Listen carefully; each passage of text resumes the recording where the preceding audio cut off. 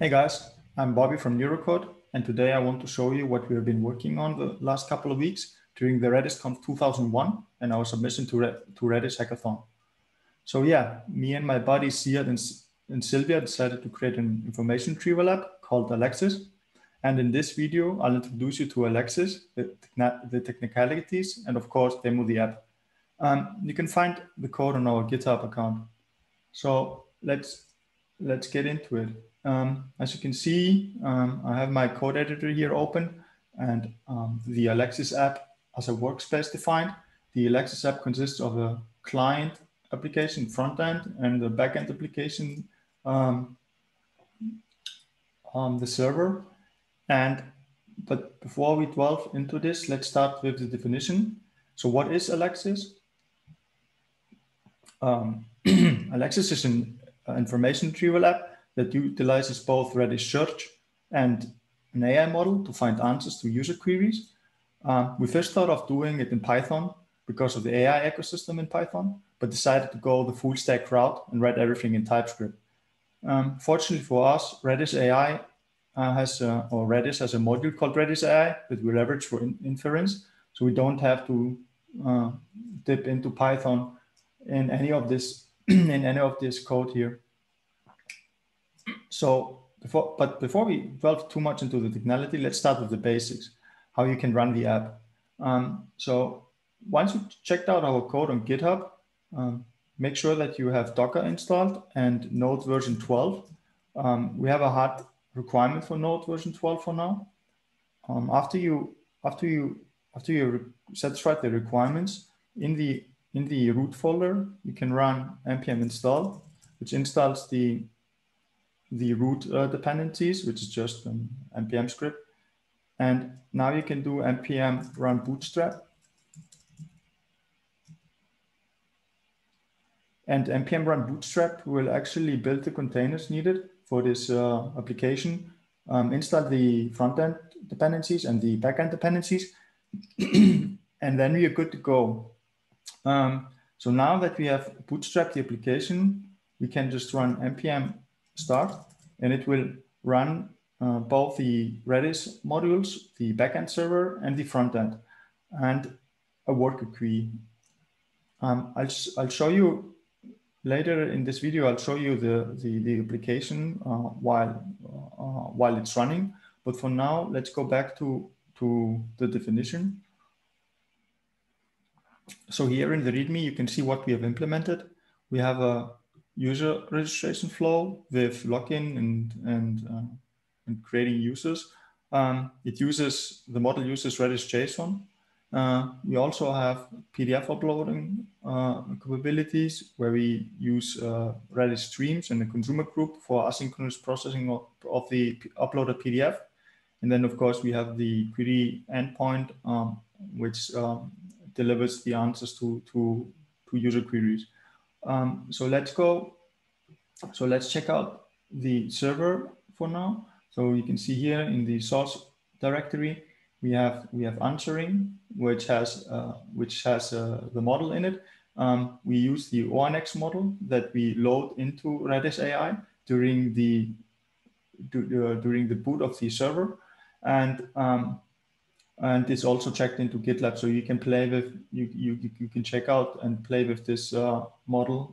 We open sourced it. We have two versions of it. So one quantized version that is only 100 megabytes or around 110 megabytes, and then an optimized version which is around 400 megabytes.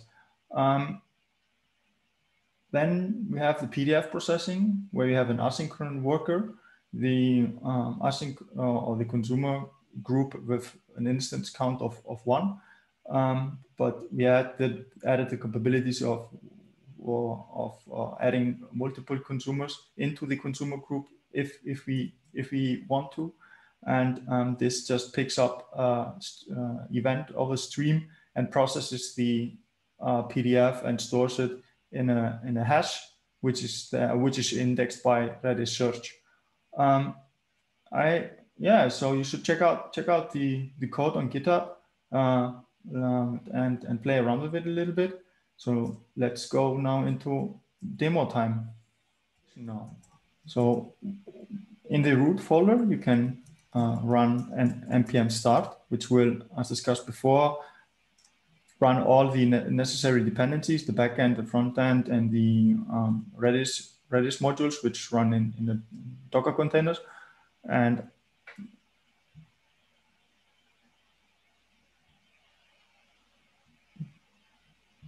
a web page should load up that looks like this. So this is the React app that we created.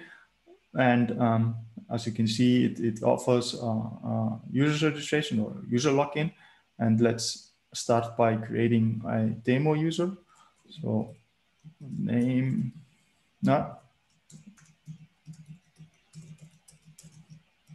put in a nice email. We don't verify emails actually, so it doesn't matter what email you put in here. And then a nice password.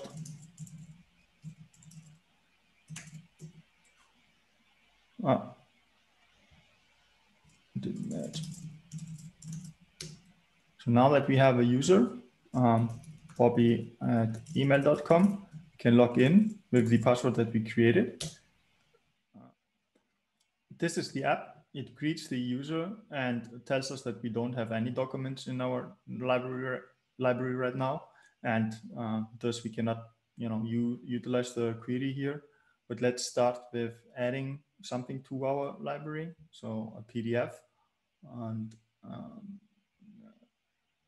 let me go and find the open. So let's start with this document and press next. What happens now in the background is that this PDF gets uploaded to the server, but not only uploaded, it gets processed. We clean it a little bit, and that's instantaneous because of Redis. It's really fast actually to process this PDF. And now that we have processed it, we can ask some or do some queries. So obviously, CQRS journey guide. Let's start with something simple. What is the journey about? So let's see what we get.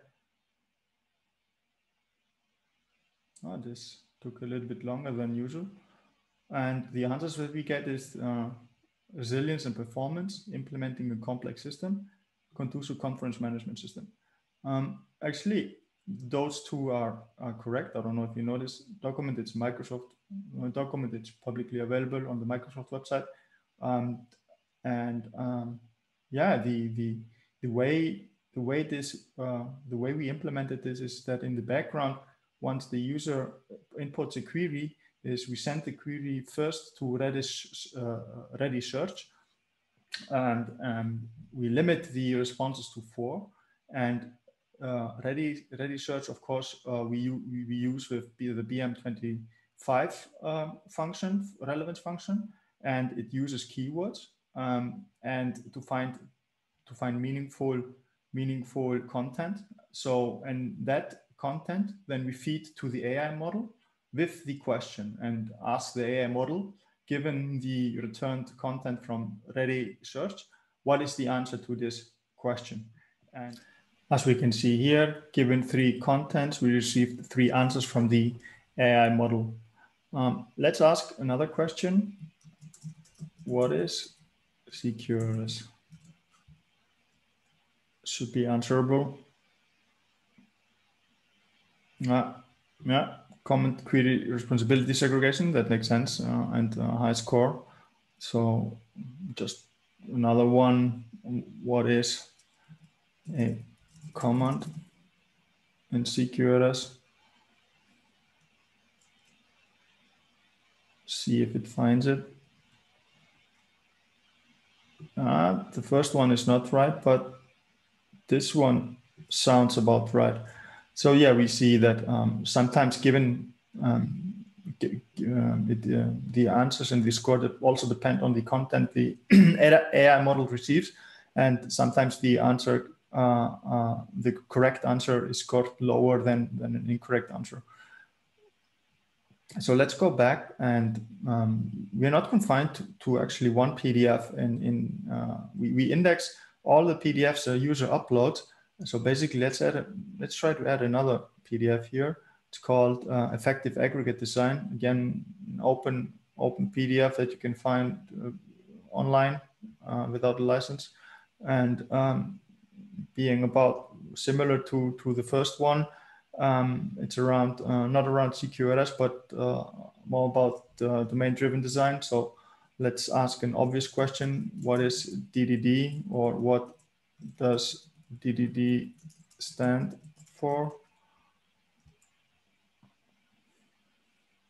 And let's see if it can answer the question. No, it cannot. And when it cannot answer the query, you will receive a null answer with a high score. So let's rephrase that. Maybe it is able to find the answer. What is DDD? Question mark. And let's see if you can find an answer. Should be answerable. An approach to developing software systems. Yeah, sounds about right. The other ones. Let me just ask.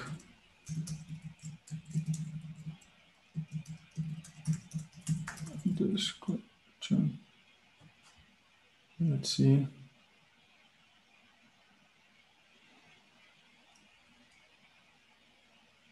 Layered architecture. Yeah. And another thing, last question. Let's try something difficult. A why question.